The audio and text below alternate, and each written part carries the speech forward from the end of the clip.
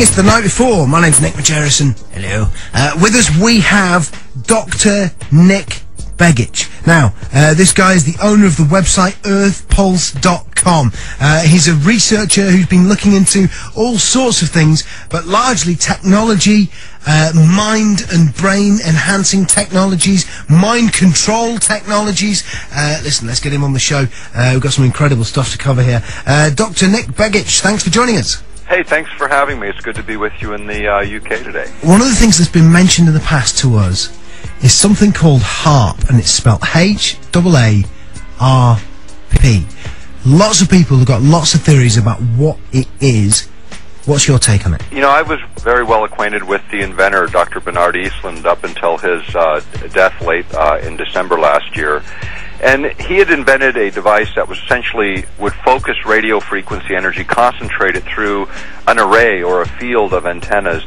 By analogy, in a similar way to what a laser does with light, HAARP does with radio frequency energy. Focuses it, and then by manipulating that energy in various ways, it can couple with the environment with an area called the ionosphere, which exists about 30 kilometers, begins about 30, 40 kilometers above the Earth's surface, extends out several hundred kilometers from there, and be able to manipulate that area as well as the magnetic field lines that surround the Earth for specific weapons applications. Think about it as a like a primer on a bullet. You know, it's the small amount of energy that's controlled in a very directed way that then couples with Earth's natural energy fields and is able to manipulate them for specific weapons uses.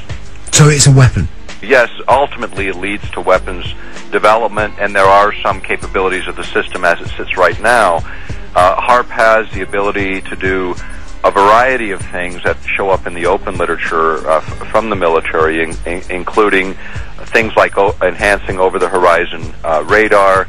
Then you have the ability of literally creating either a patch shield or a global shield with HAARP instruments, where you can then disrupt electronics on sophisticated craft. So an incoming, say, intercontinental ballistic missile could be literally knocked out of the sky utilizing this technology.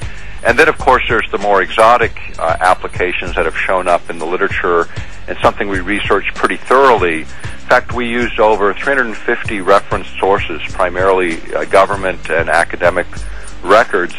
And the things that show up are two areas: the weather modification technologies, which seems to be the most controversial to a certain extent, and then the ability of influencing the emotional state of human populations. And that, of course, is one area that gets quite controversial and has been subject of a lot of discussion over the years.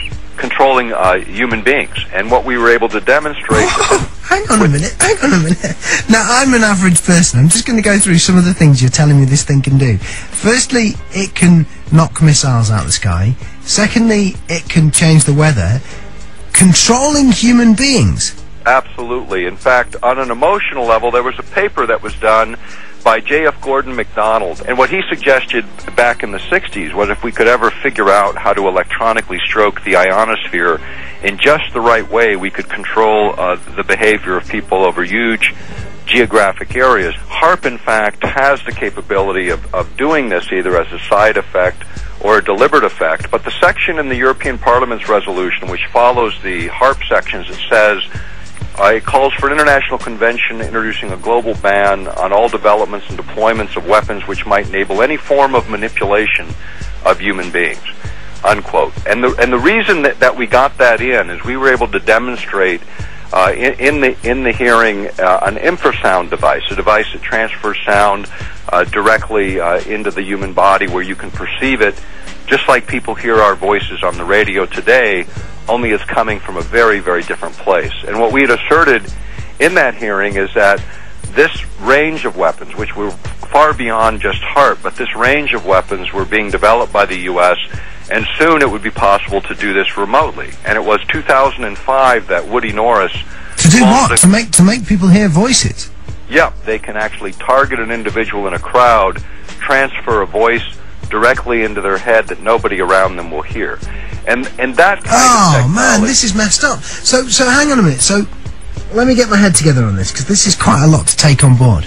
What you're telling me is that there is technology that exists that can beam voices into people's head. That's correct. So this HAARP project that you're telling me about, and I mean, this is an unbelievable thing that you're telling me about here. This is based in Alaska. You're in Alaska. I mean, that's where we're talking to you from at the moment. I mean, right.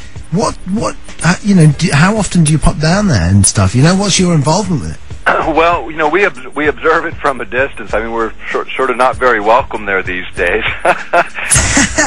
I don't really know what to make of that. Nick Begich, I want to thank you for joining us. Man, so much information to take on board there. It's unbelievable. As I understand it, though, the best website to go to is the one that you've set up about this and other subjects. earthpulse.com. That's the website that you're behind. We can only ever scratch the surface on interviews, but you can carry on looking on the internet, obviously. earthpulse.com. Thanks for being with us, man. Good to talk to you. Hey, thanks for having me. Look forward